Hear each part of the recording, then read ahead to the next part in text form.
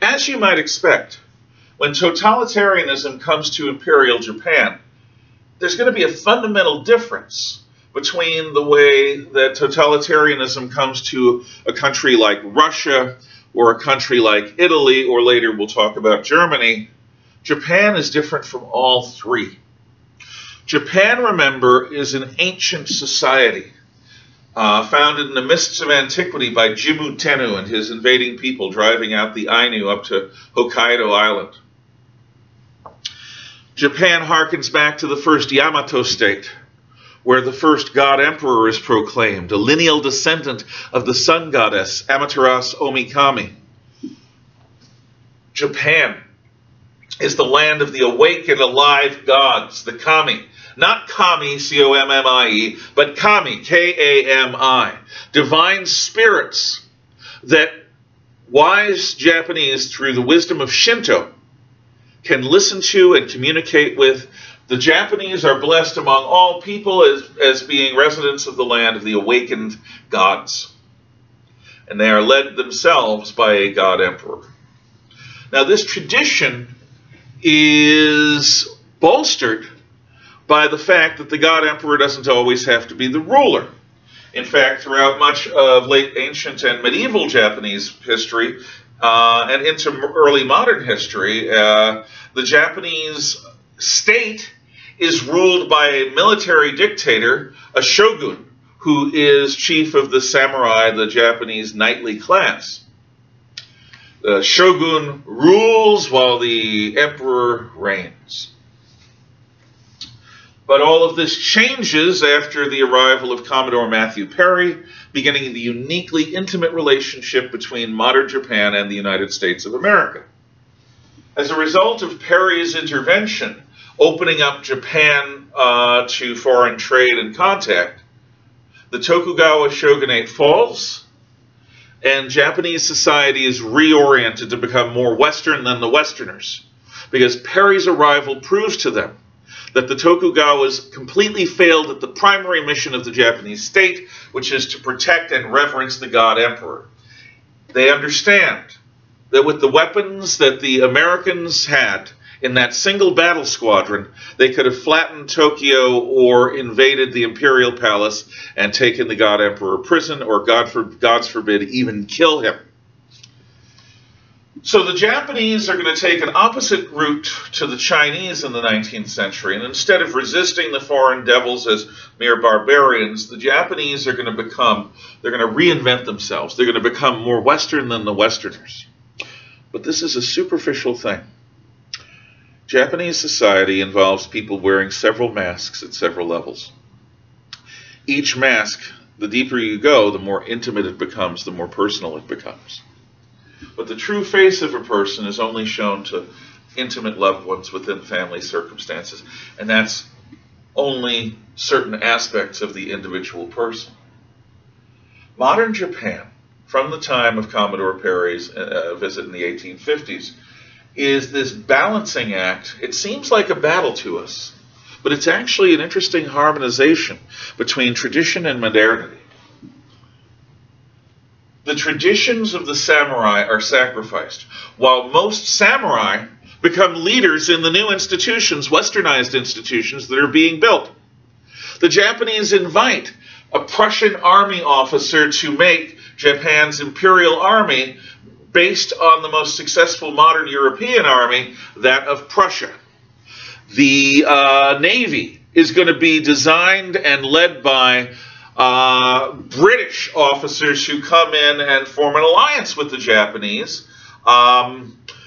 So the Japanese army is going to have aspects of tradition plus aspects of the Prussian military tradition, and the Japanese Navy is going to have aspects of Japanese tradition harmonized with British naval traditions. Businesses are established by Americans. In general, the Japanese go to the Westerners who are best in their fields in order to make Japan strong. And Japan becomes very strong. Strong enough to start spanking the Qing dynasty of China in the late 1800s and early 1900s. In 1894, they fight the Chinese and become another European-style treaty power, sending gunboats up Chinese waters and treating Chinese like second-class citizens in their own country. In 1904, 10 years later, the Japanese fight the Russians and defeat them at sea and on land, again and again and again. The Treaty of Portsmouth gives Japan much, but not all of what it wanted. In 1914, 20 years after the Sino-Japanese War, the Japanese, as a part of the coalition of allies in World War I, scoop up all the German colonies on the Chinese coast and in the Pacific north of the equator. The Aussies get what's south of the equator. Throughout this time, the cult of the God Emperor, particularly the Meiji Emperor, who presides over this throughout most of the 18 and very early 1900s, the Emperor Meiji is reestablished as the head of the government and the head of the nation. He is chief executive. He is going to have a prime minister. But his power is this odd combination of legal absolute total supremacy, practical absolute total supremacy, and also a hands-off approach that's going to allow his ministers to work for him in their own ways. But everything is the possession of the God Emperor, and everything is done in the name of the God Emperor. And if the God Emperor says something definitive, it's going to change, it's going to happen. So, state Shinto. Shinto being the traditional, animistic, polytheistic, pagan religion of Japan, which tells how the emperor is divine, is going to be taught in every Japanese school to succeeding generations. The Kojiko and a series of other myths that justify the Shinto belief is going to be taught in the schools. The divinity of the emperor is going to be taught in the schools. And remember the imperial rescript on education, which I read to you, which basically says the purpose of schools are to bring our land together so that we, the emperor, may be royal. We may be proud and happy, and that our realm will be glorified by your dedication and efforts. Public education is universal, so the teaching of state Shinto beliefs is universal, and all men are drafted into the military for a period of service, so universal conscription is going to combine with state Shinto public education to produce a people that are remarkably homogenized in terms of their belief systems. Everyone understands that the order of being includes their existence as human beings as aspects of the imperial body, as aspects of the imperial will. This is taking Hobbes' notion of the Leviathan and Shintoizing it to a point where it is believed.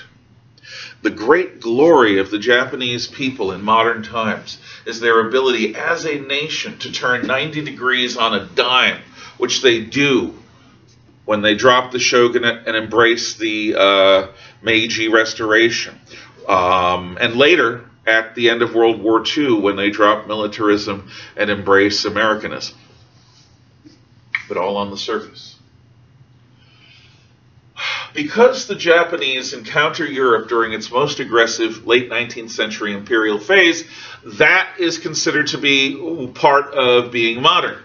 So, the Prussianized Japanese army is going to be aggressive. The training program of conscripts is absolutely brutal, designed to create a deep sense of rage that officers and sergeants can call upon in battle and in occupation, so that the Japanese soldier of the imperial era becomes synonymous with absolute vicious violence and brutality.